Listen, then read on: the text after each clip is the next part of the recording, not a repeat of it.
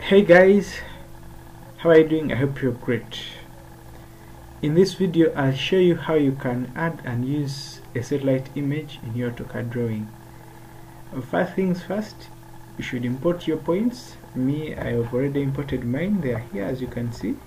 And then the second thing, you should make sure that you've set the coordinate system very well.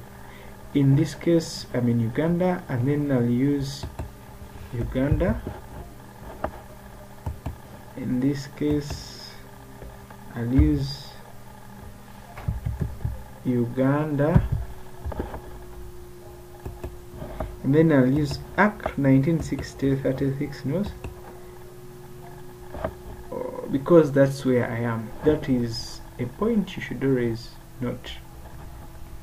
After that, you come to the geolocation tab and then click here and then select map area.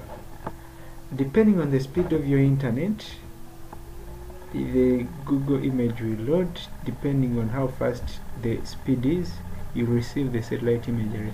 But you have to be patient if your internet speed is slow. But if you have a very fast internet speed, you should be good to go within seconds. As you can see, I can now use this satellite image